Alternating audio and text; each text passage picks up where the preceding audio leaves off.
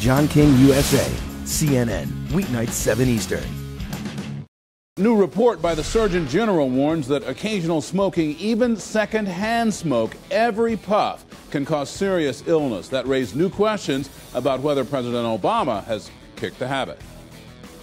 This is not something that he's proud of. He knows that it's not good for him. He knows that it's he doesn't like it. He doesn't like children to know about it, obviously, including his. And I think he has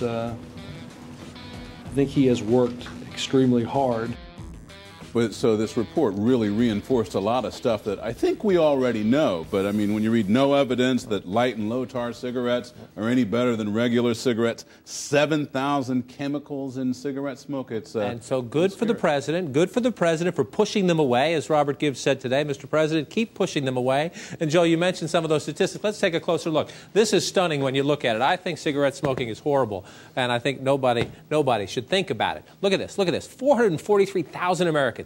443,000 Americans killed by tobacco each year. 1 in 5 deaths. 85% from lung cancer. Look at this. Look at this. You look at the deaths in America every year. 120. Look at the percentage from lung cancer right there. Heart disease, 126,000. Pulmonary disease.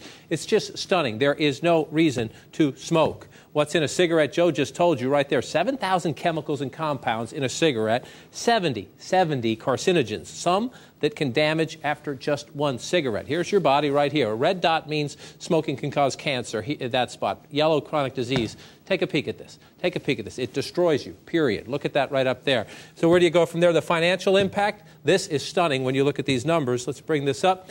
$193 billion annually in healthcare costs and lost productivity that can be traced back to cigarette smoking. That's a frightening number right there. Now, if you're sitting at home saying, I shouldn't give up my cigarettes, let me clear that one, bring this one up. I've been at it too long. What's the difference? Why should I quit now? You're wrong. The new study says after just one day, if you quit after just one day, your blood pressure, pulse, and oxygen levels begin to normalize. Your heart attack risk starts going down. After a year, you're breathing better, your circulation is better, your heart disease risk even lower.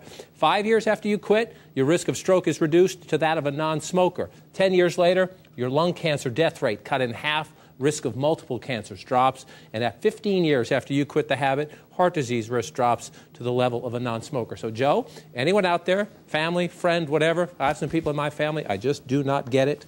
Quit. Quit tonight, quit tomorrow, quit now.